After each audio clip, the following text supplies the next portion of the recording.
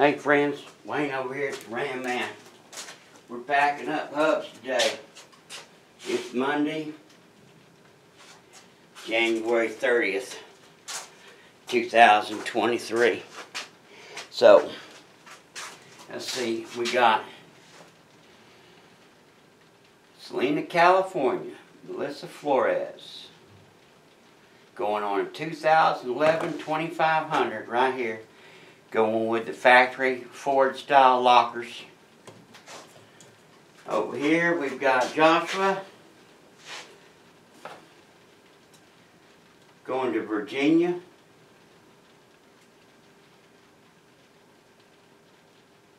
(2010) 2500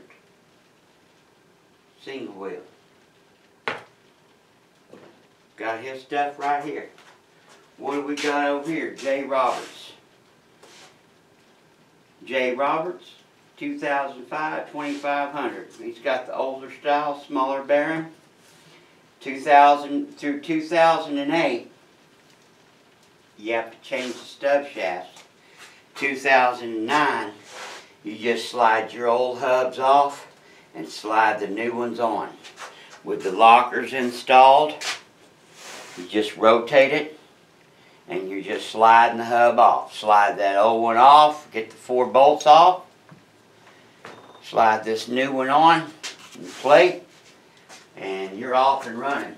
So, yeah. So when they order the U-joints, I go ahead and install them for people.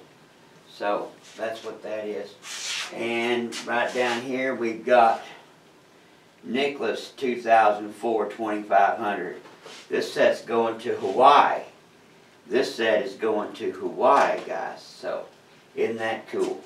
So, get you some hubs. It'll completely change that vehicle.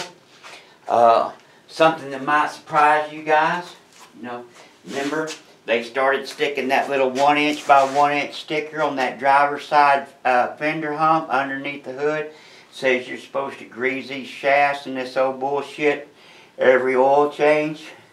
The other thing is, you Google transfer case explosions on these Dodge Ram trucks and transmission explosions from that rotating drive shaft all the time. You'll be surprised. You can spend all afternoon, one day and all day the next day. God bless you. God bless America. And happy trucking. Bye.